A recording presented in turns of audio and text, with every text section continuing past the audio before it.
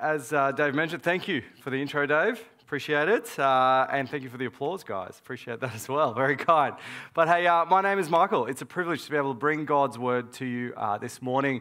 And I'm excited to be here today preaching through what is an epic sort of chunk of scripture. And we're actually covering quite a big chunk today. So we're going from the second half of chapter 11 of 1 Kings all the way to that second half of chapter 14. So I would love to encourage you to get your Bible out and follow with me this morning. If you don't have a Bible, pull out your app or bible.com. But if you don't own a Bible, while you validate your parking, why don't you see the guys at the info desk, and we would love to gift you with a Bible. So a little bit about me. I'm married to Izzy. We have 4 kids. We've got Ollie, Jonas, Noah, and Georgia. I think that's it. I've got to get it right. I think they'll be watching online at the moment. Izzy and I have been married for nearly 14 years this January. And for about 12 of those years, Izzy has been pleading, asking, nagging, encouraging me to go and get a sleep study test. She says, listen, I can live with the snoring, but I freak out watching you not breathing in the night, and so I want you to go get a sleep study test. She claims that I'm tired and irritable. I put that down to the fact that we've been in like the newborn phase for like 9 years. Sure, maybe I fall asleep sometimes watching the footy on the couch. Who doesn't? Maybe I fall asleep when we have friends over for dinner while they're chatting. I just put that down to the fact that we need more interesting friends, right? Apologies, because I've fallen asleep with some of you at our house. But anyway, after, over a decade of her encouraging me to go get this sleep study, I concede. And so finally go in to see the sleep physician. On my way there, I'm on the phone to Izzy, and I said, listen, at worst, I might get a mild sleep apnea diagnosis, but, darling, trust me, I'm a dentist, I know a thing or two about sleep apnea, definitely nothing serious. So anyway, get in there, the physician asks, why are you here? I said, don't worry, no problems here. I'm just here so my wife will stop nagging me to get the sleep study test. He's like, all right, fine, fair enough. So, you get hooked up. Had a great sleep, no kids came into the bed, it was wonderful. And so the next morning, go in, you see the physician, he throws the report over the desk, and he starts circling where I stopped breathing. And I'm starting to go, oh gosh, there's a lot of circles here. And he explains to me that I fell within 0.5% of being diagnosed as severe sleep apneic. And naturally, I'm like, oh, no. And he's like, I know, this is serious. It's going to mean some life change. It's really important. I'm like, no, none of that. Izzy's going to say, I told you so.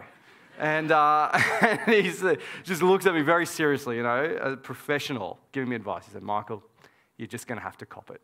You're going to have to let her have a moment. And if you don't push back, it won't last as long. But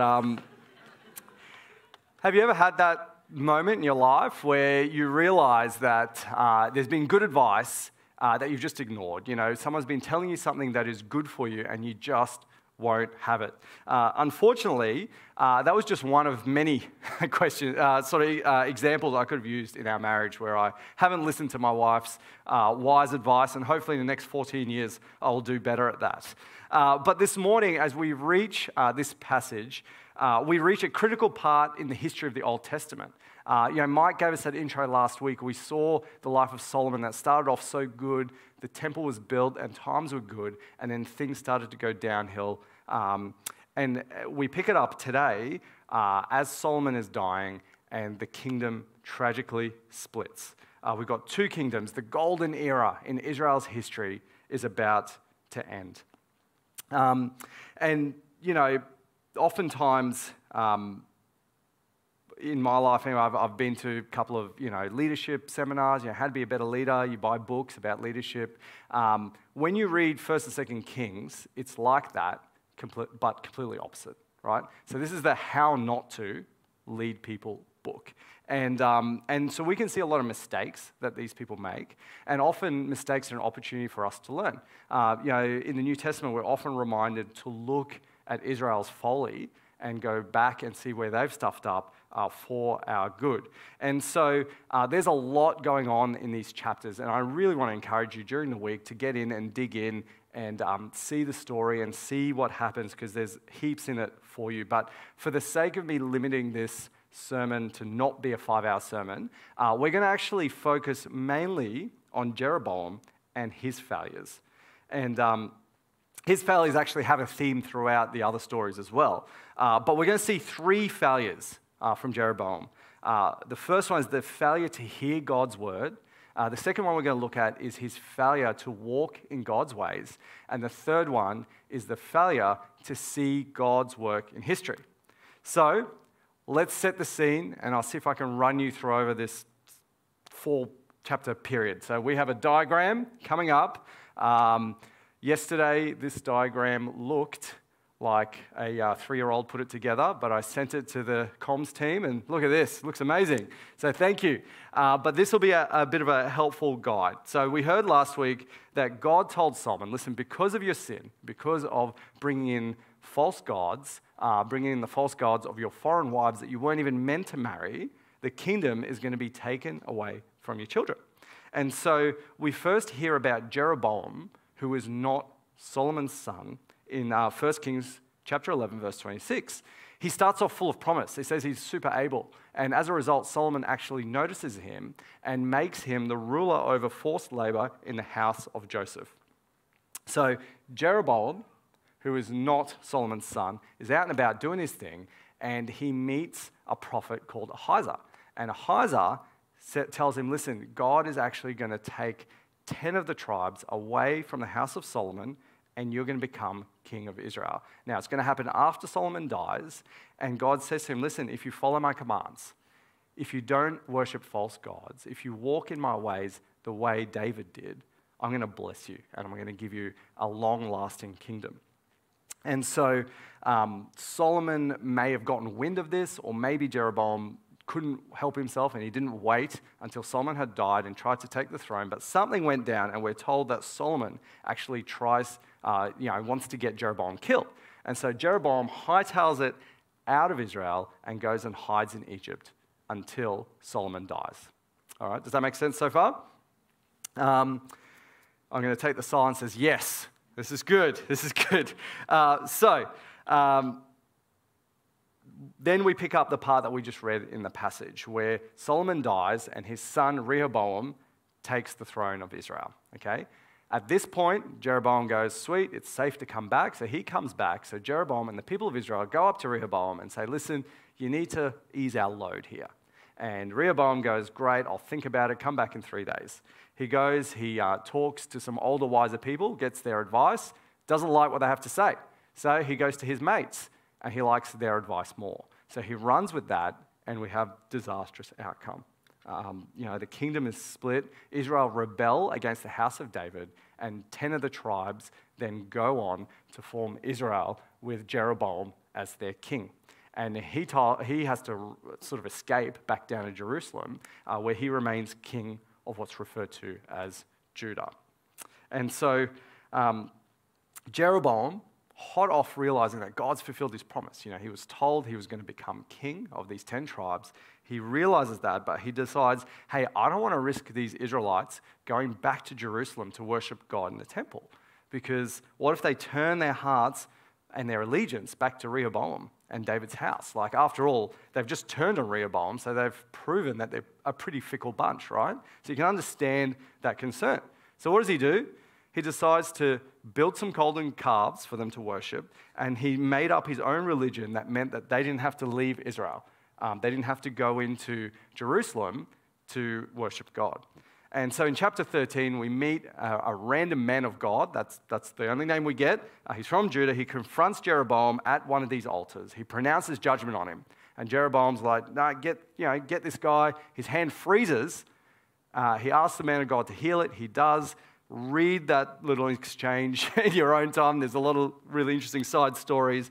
But needless to say, despite this warning and seeing God's power, chapter 13 finishes with Jeroboam still not turning away from his evil ways. And in chapter 14, the prophet Ahijah, so Ahijah was the first prophet that told Jeroboam that one day he would be king of Israel, he actually pronounces judgment against Jeroboam and his family and his descendants. Okay? So what starts off so positive for Jeroboam, actually ends in disaster. Like I said, it is action-packed, and that was without me even mentioning the line mauling in that story. So I encourage you to get in and spend some time reading it throughout the week. But what we see is, as I read and reread this passage over the last couple of weeks, the thing that jumped out to me when you're looking at Jeroboam and Rehoboam is they both made really bad decisions, but neither was because they didn't know what the right thing to do was, right? They knew what the right thing to do was, but they had a failure to hear God's word. It was the good advice that they just didn't take. Think about it. Jeroboam, he gets a prophecy from Ahijah, like I said, that he's going to be king. It gets fulfilled. In chapter 11, verse 38, it says, "And if you listen to all that I command and will walk in my ways and do what's right in my eyes by keeping my statutes and my commandments, as David my servant did, I'll be with you and build you a sure house as I built for David, and I will give Israel to you." Yet, when he becomes king, he gets insecure about it. He's thinking, geez, I'm not from the line of David. Like, what if I'm not legitimate here? And so he's desperate not to lose the kingdom. So whether it's insecurity, whether it's fear, whether it's pride, maybe it's a combination of all of them, he decides not to trust God's word to him. He doesn't want to risk people turning back to Rehoboam, so he desperately wants to keep the power. So rather than listening to God's words, he decides to just rejig the religion a bit and make up his own gods. And, when he seeks counsel, he doesn't go back to Ahijah, the guy that actually brought him God's word. He gets advice from some joker who suggests a golden calf. Does that sound familiar in Israel's history at all? We look at the bottom of Mount Sinai, what happened with the golden calves as they worshipped that led to death and destruction. The stupidity of the advice wasn't even original. And, this guy who just started out with so much promise ended up so badly. Why? What was going on in his heart that made this happen? And I really think it's because he fails to trust that God is good. He fails to trust God's word and his promises. He fails to trust that God's ways and that God's promises are better than his plans. He didn't want to risk doing what's unwise or strategically poor in our world and actually have faith in God. And, as a Christian, we are given God's word in the Bible. I know that sounds really basic, but it's profoundly true. Yet, it's got so much of the advice we need, the commands we need for life. Yet, rather than turn to the Bible and search for answers there, how often do we turn to society? How often do we turn to the culture around us? We're not helped by the fact that our heart is deceitful and leans away from God. And so we can drift by the noise that's bombarded by us. I think often for us, the heart issue is similar to Jeroboam. Whether it's insecurity, whether it's fear, or whether it's pride, but we decide not to heed God's word, to follow in God's words. Think about some of the big issues that we confront at the moment and what's actually shaping the way you think. Is it the way we view sexuality, or the way we look at marriage, or the way we look at singleness, or believing that you're not complete unless you've got a partner? Like Mike mentioned last week, we saw in Solomon's life, disobeying God and deciding to date or marry a non-Christian. Or what about the way we look at things like pro-life or pro-choice or euthanasia or so many other things? The question for us is our primary source of influence, the creator of this world, the one who created humans with dignity and worth and purpose. The only way to have informed views on these things is actually to know God's word. But it's not the kind of thing that we need to know God's word at this time, but we need to be continually in it. Because the ways of God and the ways of the world are often pulling, completely apart. And unless we're in God's word regularly reminding us of his goodness, of his trustworthiness, then we are going to just drift with the world. And the consequences of that can be quite disastrous, right? It can be that we don't live the life that God made us to live. We fail to see the blessings that he has for us. Or, like in the case of Jeroboam, it can even be that we drift right out of the faith altogether. And that can affect not just us, but the generations to come. You know, in Rehoboam, a little bit like me, so that was Solomon's son, when I ignored Izzy with the sleep apnea test, we often ignore good advice from those around us because we just don't like what they're saying, right? Like, how often are we just inclined to follow and seek out advice of those who tell us what we actually want to hear? You know, so often we do that. Dave was talking about unity before around COVID and vaccine stuff and things like that. You know, how many of us actually seek the people that agree with us as our experts and sort of try to run to that? It's just an example of that. You know, there's a real wisdom, I think, that we saw in the story of Rehoboam of actually listening to the words of older, wiser Christians, right? People who've followed Jesus for a long time, that have lived more life, that have got a bigger picture of things, that have been humbled, by this world, have so much to offer. We don't follow their advice blindly, right? Like, it's got to be consistent with Scripture. But I want to encourage younger people in our church, don't ignore the older people. They're a massive blessing to us. Try to connect with them, have them in your life. I know personally, Izzy and I have been so blessed by different seasons in our GC. We've had older people in our GC. We've gotten to do life with them, and they have shaped and formed so much of the way we look at what life looks like as we get older and what it looks like to follow Jesus at different stages of life. And I want to say to the older people in our church, it's easy to look around a church like this and go, geez, there's a lot of young people. I don't have anything to offer. We need you. We need you investing in the people, the younger people of our church. And I'm super thankful to say that. We've got lots of older people that are so intentional, that invest in our younger people, but we need all the more of that. And if you're sitting here and go, hey, I'm just in my 20s, I don't have anything to offer anyone, I want to encourage you to consider how you could get involved in our next generation ministries. We've got creche, we've got city kids, we've got youth. Think about how some of your youth leaders affected you and helped form the way you think. And that can be something that you can be involved in. So remember that, our hearts are deceitful and we want to ignore God's word and good advice and run to our society to define what's right and wrong. We need to ground ourselves in God's word daily, which reminds us that God is good, that he is trustworthy. So the first mistake that we saw Jeroboam make is actually the failure to hear God's words. How are we doing? Good? All right. Thanks, Zach. Next thing we see is his failure to walk in his ways. You see, Jeroboam didn't realize that worshiping God under his own terms is not worshiping God at all. In chapter 12, we see that Jeroboam makes up his own worship. He's not throwing God out altogether. He's just tweaking things to suit himself. So he's made altars, he's defined where worship ought to take place, and he used strategic places that were actually significant in Israel's history, so it didn't seem too random.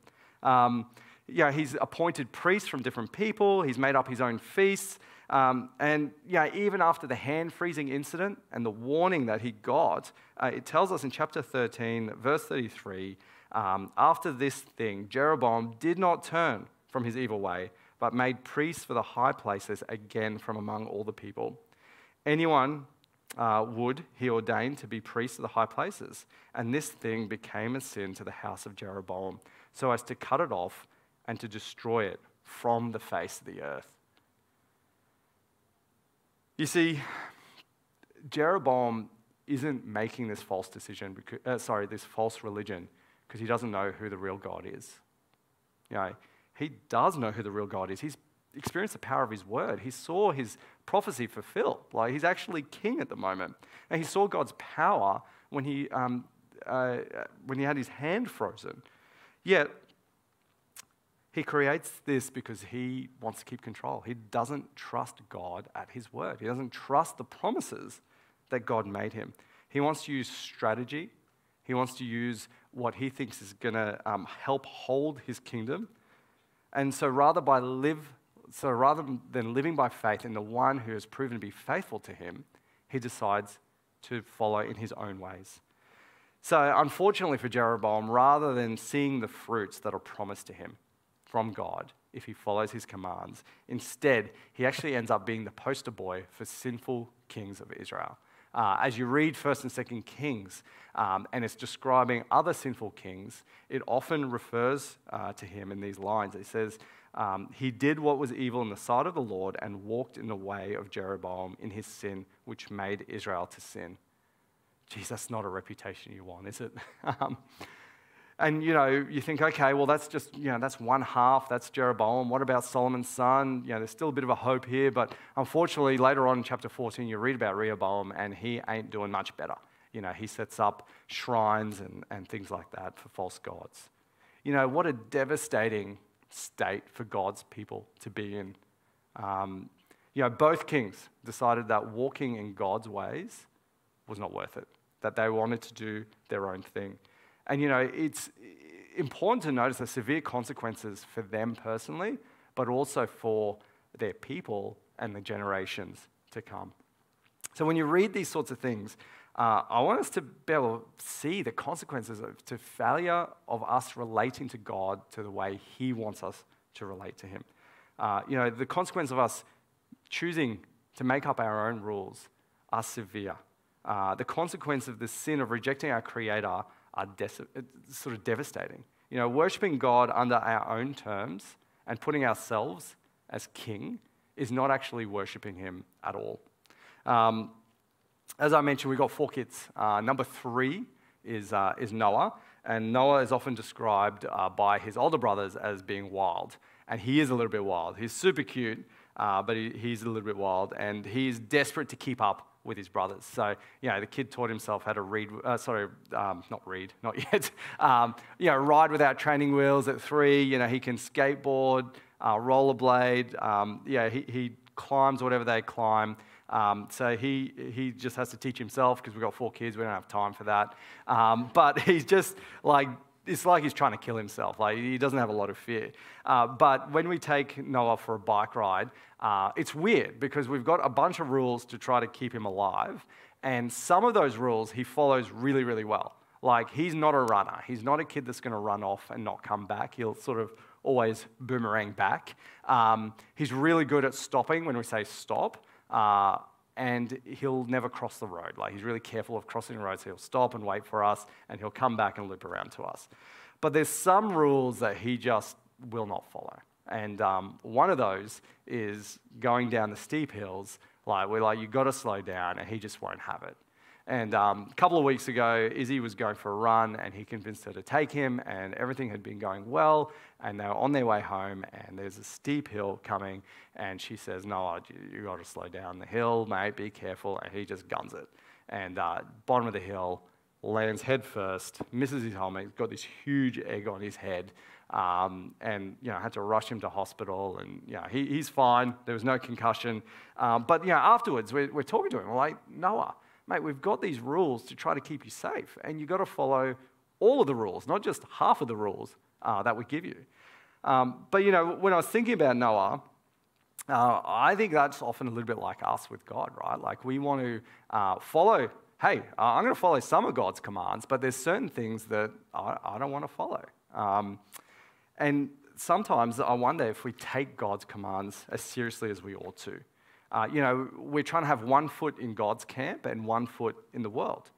We want the blessing of being his people, but we don't actually want him as our king, right?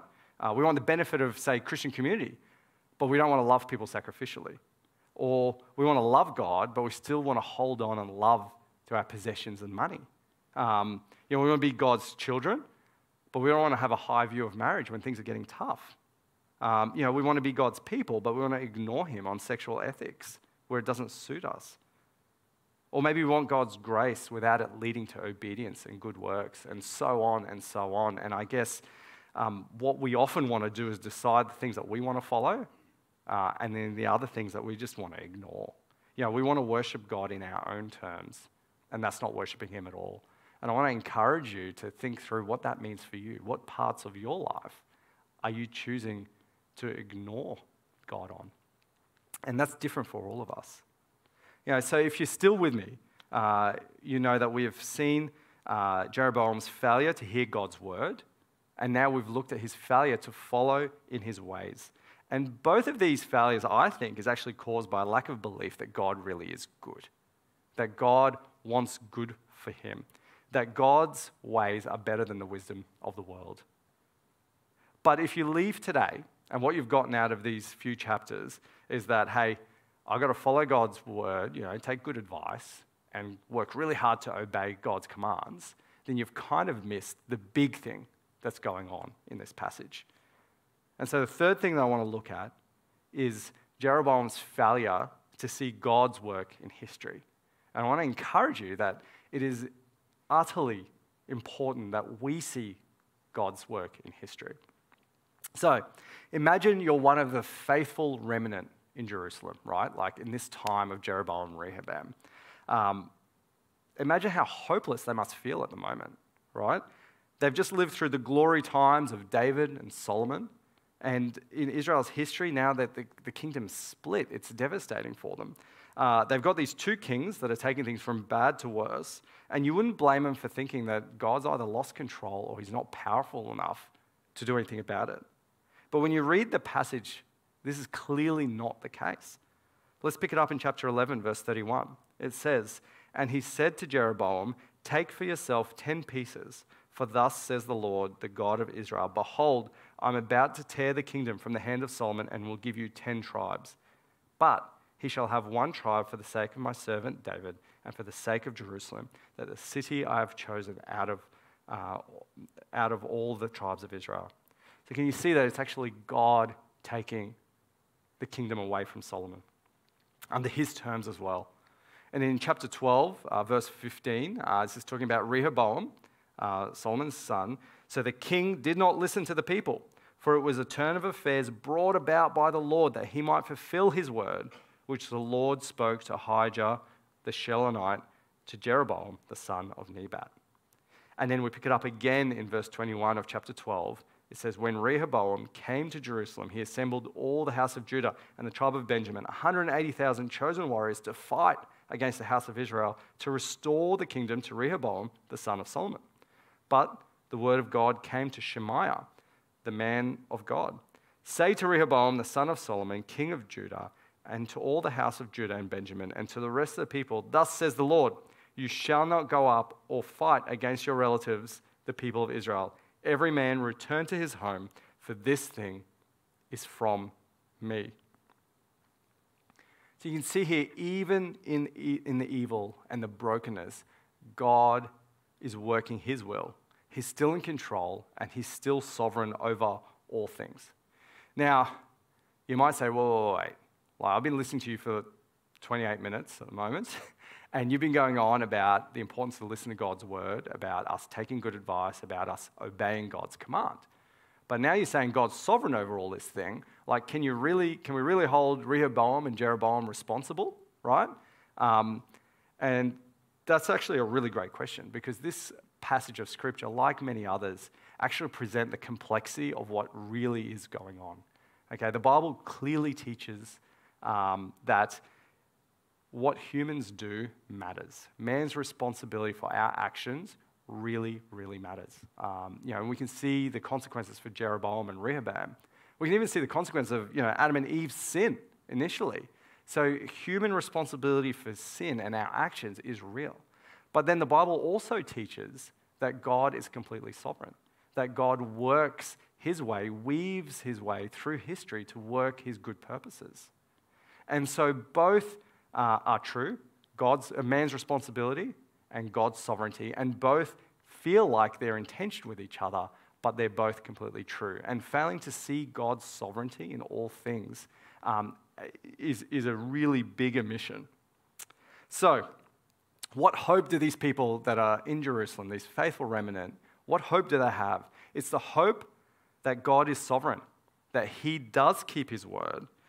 They know that he has kept his word in the past, and they can trust for him to keep his word in the future. So not all hope is lost, because God is in the business of restoring broken people and the broken world to himself. They have his promise way back in Genesis. I know Mike referred to this, where the offspring of the woman will, his heel shall crush the serpent.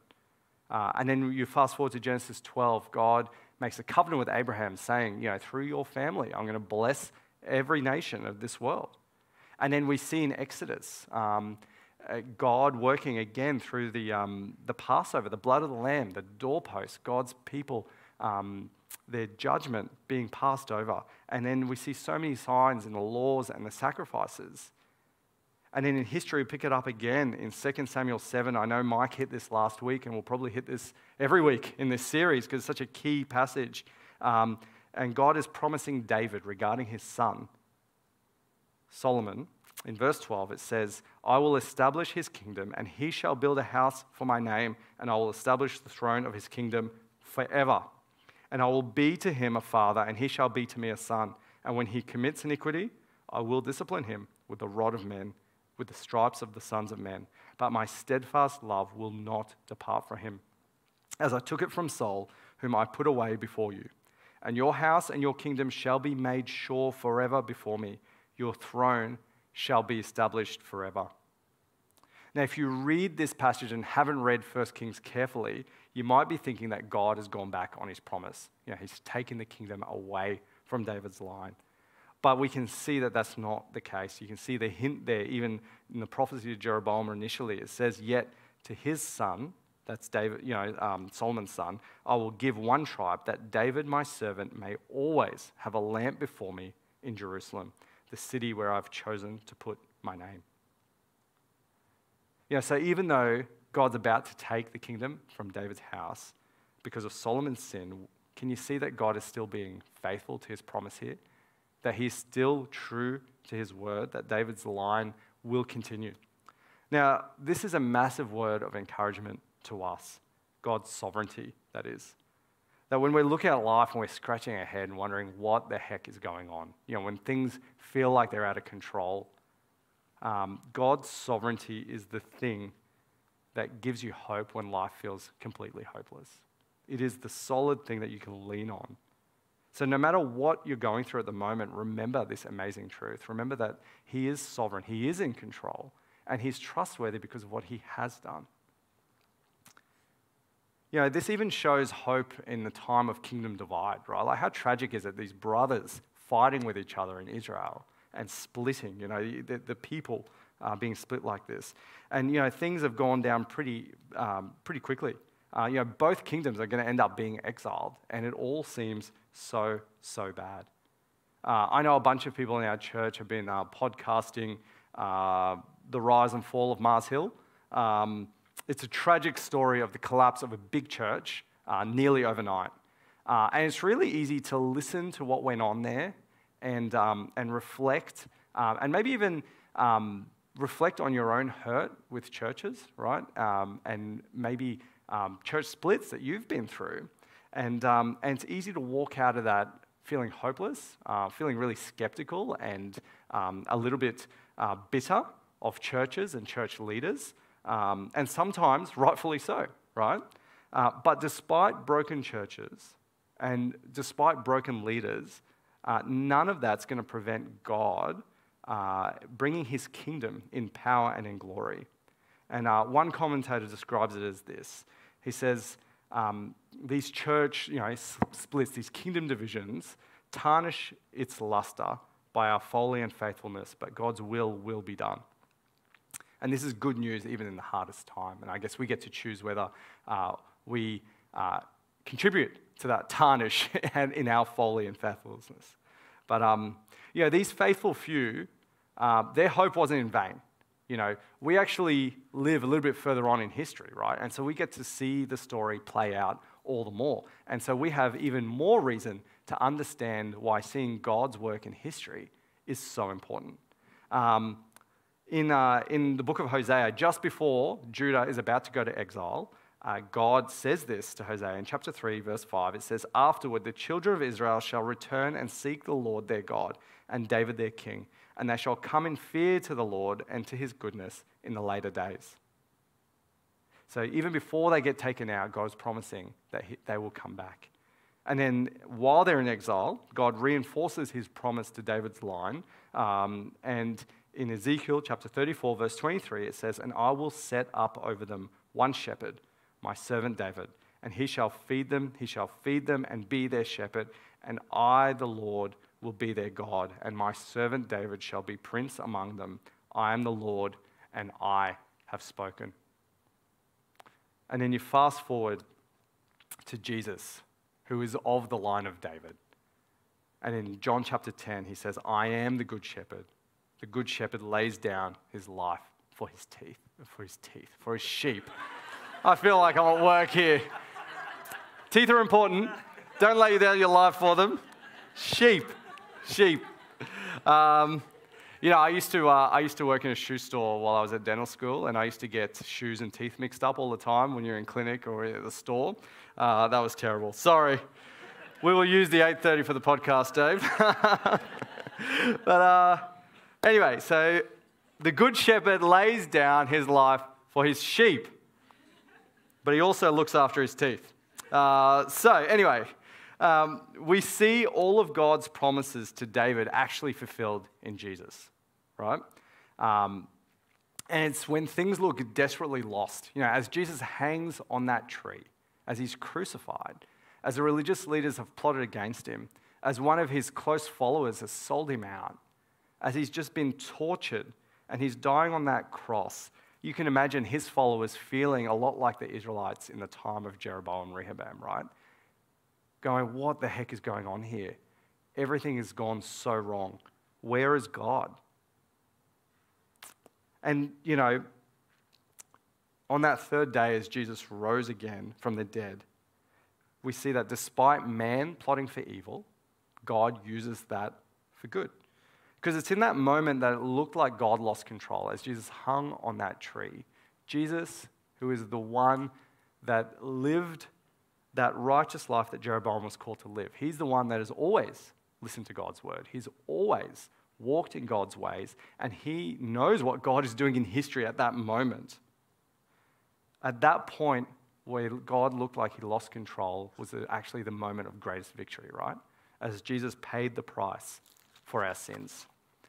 In Romans chapter 3, it explains what went on here so well. It says in verse 22, "The righteousness of God through faith in Jesus Christ for all who believe. For there is no distinction.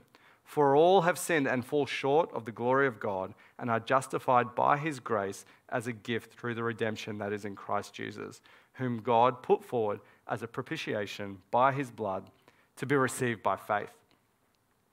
The righteousness that Jeroboam fell short of, the righteousness that even David fell short of, is the same righteousness that you and I fall short of. But that righteousness can be given to us by faith in Jesus if you put your trust in him. If you realize that you fall terribly short because of your sin, but by grace, the free gift of God, that Jesus took that punishment for your sin, and instead of that punishment, we get his righteousness in the eyes of God. And that is what we call the great exchange, and that is amazing news. But it's when we see God's work in history of Jesus on that cross that then we can clearly see this world and life as it is. And it's at that point that then we want to heed God's word. We want to listen to God's word. We want to know what he has for us because we trust that he is good, he is faithful, and he is worth following. And that is when we naturally should turn our heart and want to walk in God's ways. We want to take obedience seriously because we see what God has done in history. And because God has fulfilled what he said he was going to do in Jesus, we trust that God will fulfill what he says he's going to do, and that is in returning and bringing us to him. So why don't we pray? Heavenly Father, I thank you so much that you speak to us in your word. I thank you that you've given this passage that we may be able to see the mistakes of the kings of Israel, Lord, that we might be able to learn from that. Father, I pray that you give us eyes to see your work in history, to see your sovereign power. Give us eyes to see that you are good, that you are worth trusting, Lord. That, Lord, I pray that you give us the urge to hear your word and to follow in your ways. In Jesus' name, amen.